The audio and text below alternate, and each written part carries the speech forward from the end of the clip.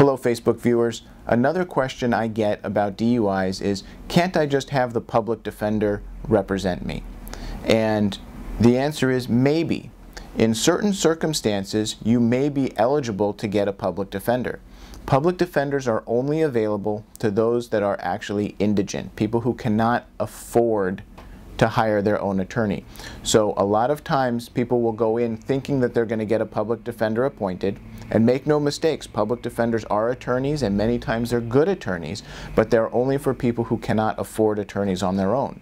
So the public defender's office will often have somebody fill out a financial evaluation, and if that person qualifies, which means they don't make enough money, then a public defender can represent them in court.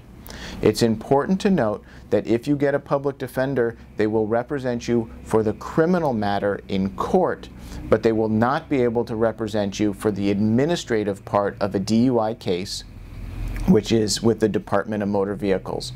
And the Department of Motor Vehicles case, you'll be left to deal with on your own, and it's very detail-oriented and very difficult to win if you don't know what to do at the DMV.